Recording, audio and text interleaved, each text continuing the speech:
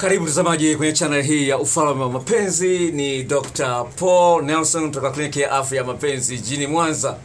Nakuja siku hii ya leo na mada inayosema unapoumia kimapenzi ufanyeje?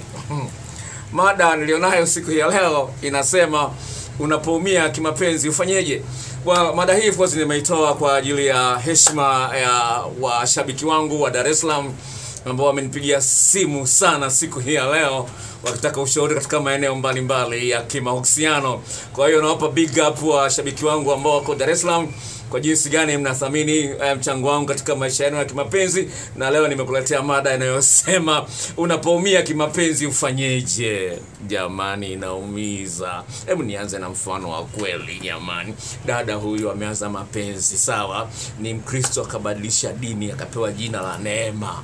Natoa mfano, kwa hiyo jina limehifadhiwa lakini imetoa jina la mfano tu, sawa? Sio jina la kweli. Kabadilisha jina. Kwa alikuwa anaitwa jina la Kikristo zuri sana, Neema. Akabadilisha akawa Muislamu, wakaanza kaolewa na mwanaume, hawana hela, hawana nini, wakaanza biashara ikanoga, wakafungua duka la kwanza la simu, la pili la simu, wakanunua na gari. Jamani, si utamu huo? Mwanaume amekuwa tajiri. Unaona, mlianza kimaskini, amekuwa tajiri. Inapendeza kweli. Yaani mmestruggle pamoja, unajisikia raha kweli. Wewe unakuonea wivu, mume wako ana gari na maduka mawili, na watoto wanaenda shule ya bei mbaya, wanakuonea wivu wezio, lakini moyoni unaumia. Inaumiza jamani, inaumiza. Wewe unakuonea wivu lakini moyoni unaumia. Wewe unakuona umepata mwanaume kweli anakujali, kumbe hakujali, maskini. Hebu fikiria kweli. Mwanaume, mume wako, mlihangaika naye, anarudi saa 7 za usiku, anakuja na gari, unaenda unamfungulia geti. Unafungulia geti, amekuja na mwanamke ndani ya gari. Sawa? Mwanamke, unafungulia geti, wanaingia ndani, anapaki hapo, wanaanza kufanya mapenzi mbele yako ndani ya gari. Huo ni mfano mmoja. Mfano mwingine wa kweli, baba mwenye nyumba anarudi nyumbani, sawa? Anamwambia mke wake, amekuja na kitenge cha mwanamke. Unaona wanawake wanaojua kwa mapenzi, amekuja na kitenge cha mwanamke. Unaona vitenge hivi, anamuonyesha picha kwenye WhatsApp alivyokuwa anamtia mwanamke mwingine. Unaweza kuona, unaweza fikiria story doctor amezitunga, lakini hayo ni maumivu. Nimekumegea tu maumivu nao ya kukutana nayo watu wanavyoumizana kwenye mapenzi. Haya, mwingine mpenzi wake anataka aolewe na huyu mpenzi, sawa? Huyu dada ana kazi. Huyu dada kaka mpenzi wake alikuwa na kazi, sawa? Lakini akasimamishwa kutokana na matatizo ya kazini, sawa? Haya, mwanamke anamwambia, "Sasa biashara gani unaweza ukafanya wewe? Una kazi sasa hivi, biashara gani?" Mwanaume anasema, "Tafanya biashara ya kuuza mazao." Mwanamke anaenda nakopa hela milioni 5, anampa mwanaume. Sawa, mwanaume anaanza kuhangaika na nini, lakini mwanaume anatumia ile hela, anaenda kuitumia mahari kwa mwanamke mwingine. Unaweza kuona jinsi gani, sawa? Unampenda mtu kweli, unampenda kwa moyo wako wote. Yaani unasema nikimkosa huyu nafunife. Sawa? Nikimkosa huyu nafunife. Unampenda jamani, ni haki yako kupenda. Sawa?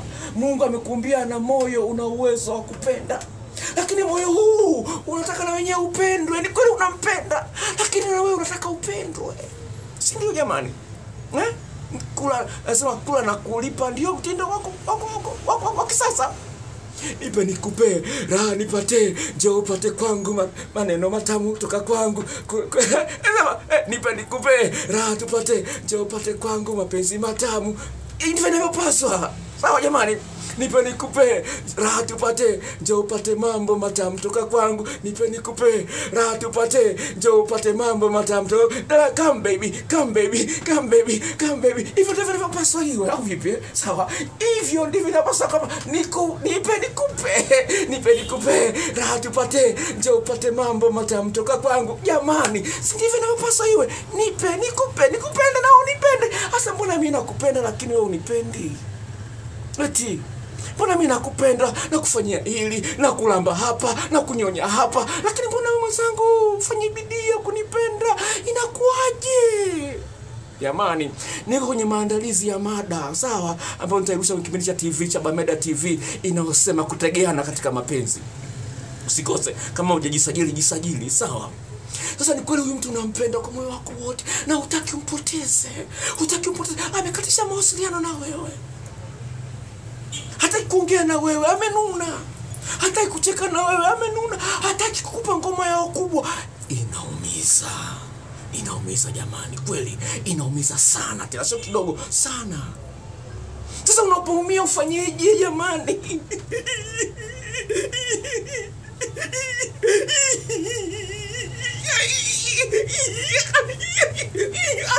Halali usingizi. Chukua chakula hali. Anakula kwa shida. Kazini anatamani hata kwenda kazini, anatamani afe. Inauma jamani.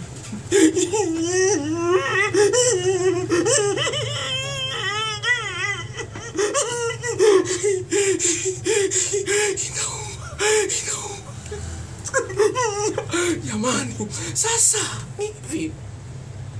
Jamani, ni kweli nampenda. Ni kweli nakupenda baby. Sawa? Ni kweli. Na mimi nimeumizwa jamani. Msinione hapa naongea mambo ya mapenzi kama unajua mapenzi sana. Na mimi mwenyewe nimeshaumizwa. Mwanamke nimempenda. Mpaka nikamwimbia wimbo. Sawa? Nikamwimbia wimbo.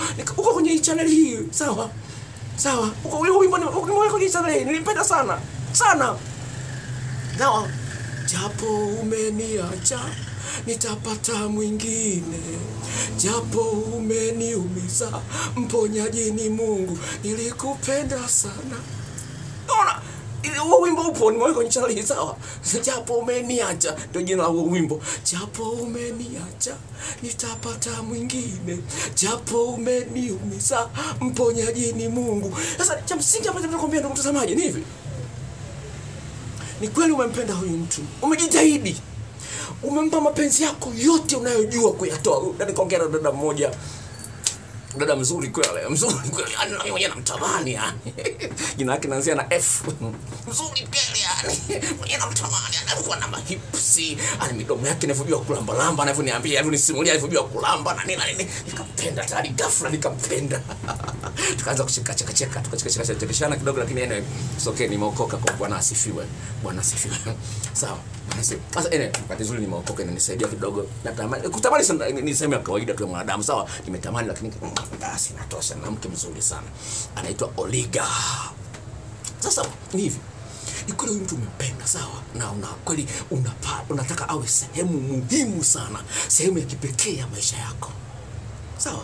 Sasa kwa sababu unamtaka awe sehemu ya maisha yako, lakini hakupendi kama unavyompenda wewe. Hakupendi kama wewe unavyohitaji kupendwa. Kuna mambo mawili ambayo unapaswa kufanya pale ambapo unaumia kimapenzi. Mambo mawili, wala sio mengi. Mawili tu ambayo unapaswa kufanya. La kwanza, jitathmini wewe mwenyewe. Sawa? Wakati naongea na huyu dada mwenye jina ambalo linaanzia na F, nikamuuliza maswali. Mazuri mengi tu. Kanilipa kuongea na mimi, lakini sio kwamba nilikuwa namtongoza. Kanilipa ili aongee na Dr. King of Love. Now, kuna gharama za kuongea na kuanzia mwakani. Sasa hivi ni shilingi 2000, kuanzia 2018 tarehe 1 ni 5000. Soko langu limeshaanza kuwa kubwa. Kwa hiyo muda wa kuongea na watu kidogo unapungua. Sasa nahitaji muda mwingine niweze kufanya mambo mengine ya msingi sana. Sawa. Kijana wangu mzuri ambaye ametoka Marekani amekuja ameletea simu hii ambapo sasa nikipiga picha sasa hivi inatoka full size, sawa? Hizo kaka simu kangu kadogo nilikuwa natumia zamani kwa natoka kipande tu. Sasa hivi nimeletewa simu ya kutoka New York full size, niona niko full size. Kwa hiyo najishuti mwenyewe, sina gharama. Huko nyuma nilikuwa na mtu ananishuti, nilikuwa ningia gharama, lakini sasa hivi niko free size. God is good. Hivi sasa mnasema mambo mawili. La kwanza, jiangalie wewe mwenyewe. Huyu dada mimi mzuri sana. Kwa nini uzuri wake wote? Anaumia. Sawa? Na uzuri wake wote, uzuri wa daraja la kwanza A+. Sawa? Anaumia. Amempenda mtu uhusiano na mwaka 1.5. Alisafiri kwenda nchi za nje, amerudi. Sawa? Amerudi, jamaa kabadilika. Sawa? Jamaa kabadilika. Anamuumiza, anaongea na mimi. Sawa? Unaona kabisa anatoka machozi. Sasa najua wengi mshatoa machozi, mshalia sana juu ya mahusiano kimapenzi, na ndio maana nimeandalia video hii. Kwa hiyo kwanza nikamuuliza yule dada, nikamwambia unajua mapenzi ya kitandani wewe? Akanisimulia na nini, nikajua najua, lakini nikaona kiwango chake nafikia asilimia kati ya 60 na 70. Yeye anayoyajua kutokana na utaalamu nilionao mimi, sawa, kati ya 60 na 70. Lakini yeye mwenyewe anasema najua 100%. Unaona? Mimi najua 100%. Dada mmoja kutoka Dar es Salaam hivi hivi, tunaongea naye leo hii, sawa. Niko ndani ya ndoa. Dada aligundua simu mume wake ana kasimu katochi kakaficha chini ya gari, akaingia ndani wala akaingia pote. Sasa siku moja sio alikuwa anatafuta nini kwenye simu, baadaye kukuta condom akakuta simu ndogo, sawa, simu ndogo vile vya tochi. Sasa akakuta mbona na michepuko karibu 7.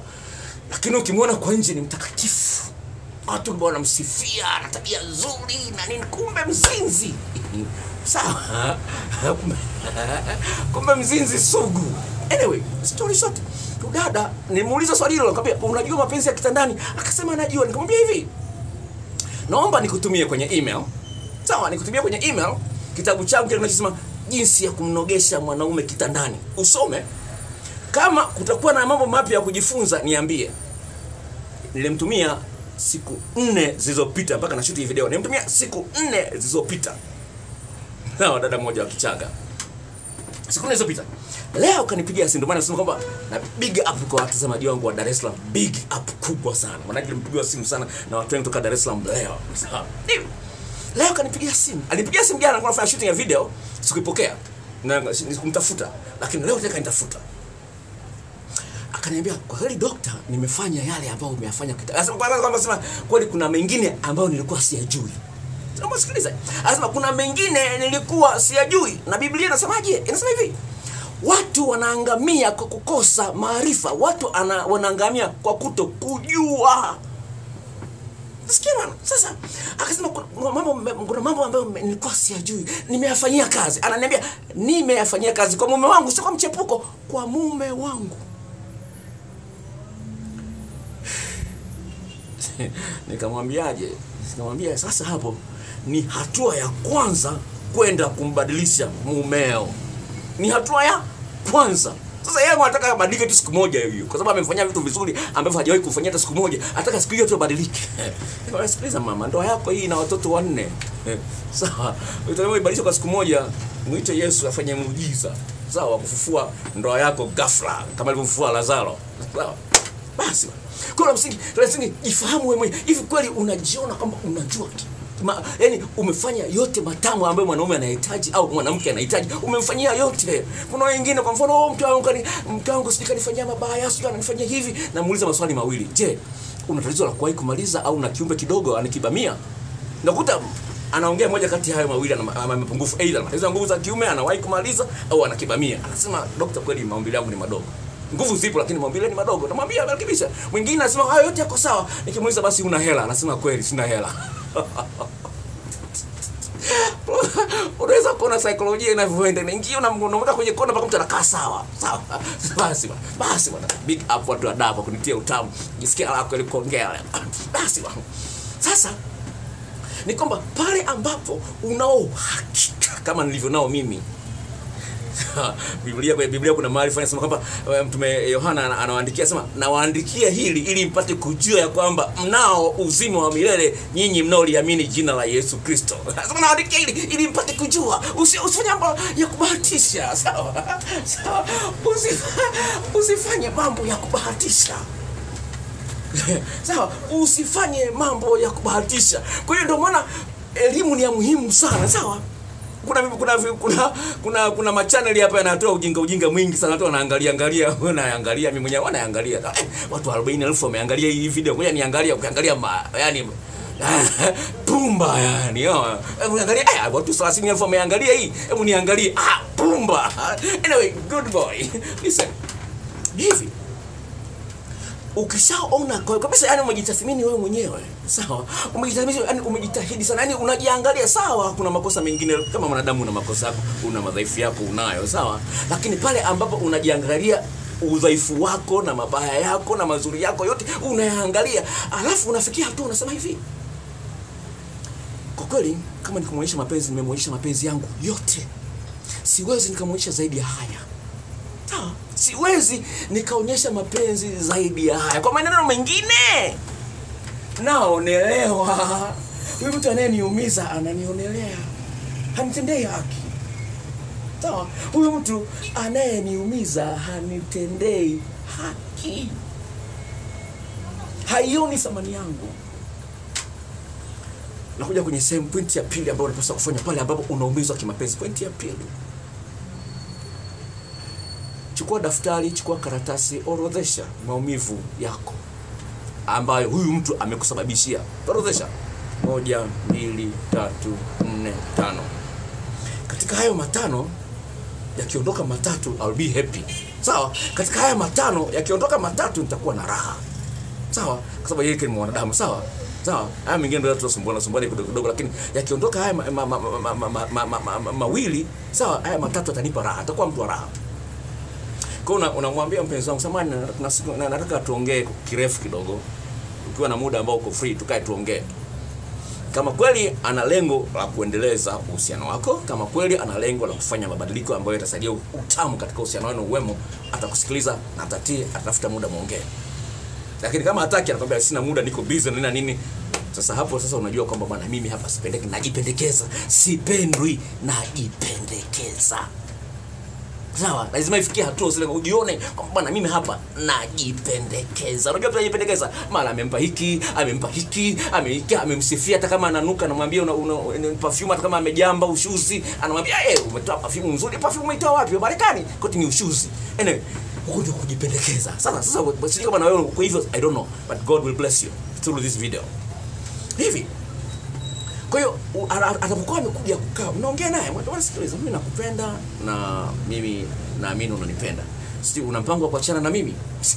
Una mpango wa kuachana na mimi? Akasema sina. Atasema sina. Mimi nakupenda. Atasema mimi nakupenda, mimi sina mpango wa kuachana nawe. Sasa kwa nini unanitesa? Kwa nini unaniumiza? Kwa nini unaniumiza? Angalia, kuna hili na hili na haya yote matano haya yananiumiza. Hebu niambie, una mpango wa kubadilika katika haya? Sasa una mpango wa kubadilika? Utabadilika, sijui nini. Ataanza kuleta masababu mengi, ataanza kuambia madhaifu yako wewe, sijui na wewe mbona unayo haya, na wewe mbona unayo. No, sasa kama kweli unayo, na ni kweli unayo, kama anayezungumza, sasa kama anayezungumza ni kweli unayo, yafanyie kazi. Endeleza uhusiano, lakini yafanyie kazi yale ambayo amekwambia kwamba bwana, haya yapo. Kama hujui kata kiuno, amekwambia ukate kiuno. Kama hujui kulamba mbao, sawa. Ajue. Lazima ujue. Sawa. Kwa hiyo lazima uangalie jinsi gani of course utakabiliana na challenges zote atakazozileta yeye. Kwa hiyo kama atakuwa tayari kufanya mabadiliko, Bwana asifiwe. Lakini kama anapingana, anaanza kujambia tena ujao ushuzi ambao hauelekani una rangi gani, maana yake hana mpango kufanya mabadiliko, maana yake anataka uendelee kuteseka. Je, uko tayari kuendelea kuteseka? Uko tayari kuendelea kuteseka na maumivu hayo? Kama uko tayari, mwambie bwana, sasa sikiliza. Nimekwambia na wewe umeongea, umejiteteza hivi. Nimekuuliza swali la kwanza kwamba unataka kuachana na mimi, ukasema unataka kuachana na mimi. Ungependa kuachana na mimi? Sasa sipendi kuachana na mimi. Sasa hivi napenda kwamba hivi, naomba ni afadhali niishi peke yangu kuliko niendelee kuumia kuishi na wewe. Sawa? Ni afadhali niishi peke yangu kuliko kuendelea kuishi na wewe wakati huku naumia. Kwa hiyo naomba nipate mabadiliko katika moja kati haya matatu. Nione mabadiliko sasa. Na haswa haya 1, 2, 3. Nione mabadiliko. Miezi 3, miezi 6, mwaka mmoja hujabadilika hapa, mimi nitatafuta njia mbadala ya kuishi kwa raha. Sio maisha ya kuolewa au maisha ya kuoa, nitafuta njia mbadala. Bwana asifiwe, na kutakia heri na baraka katika mahusiano ya kimapenzi. Lakini napenda kwambia hivi, kuna video nyingine inakuja. Sawa? Kuna video nyingine inakuja kali sana. Kwa hiyo kama hujajisajili, naomba ujisajili. Share na marafiki zako, ambie marafiki zako juu ya channel hii, utabarikiwa sana. Na kama ungependa kujifunza mambo mengi, kuna mambo mengi ambayo nimeweka kwenye channel hii ambayo yatakusaidia kuweza kuboresha mahusiano yako. Chukua jina ambalo liko pale, kuna picha yangu pale na jina Paul Mwaipopo, chukua ile jina liandike hapo juu, alafu click pale, ukisha click zitakuja mada mbalimbali na video nyingi sana kwenye channel hii. Kwa hiyo utaangalia ipi ambayo itakufurahisha, utaangalia kwa muda wako wewe mwenyewe. Na kutakia maisha yaliyojaa furaha na amani tele, maisha yenye upendo yasiyokuwa na kunung'unika, maisha yaliyojaa amani isiyoelezeka. Kwa jina la Baba na Mwana na Roho Mtakatifu.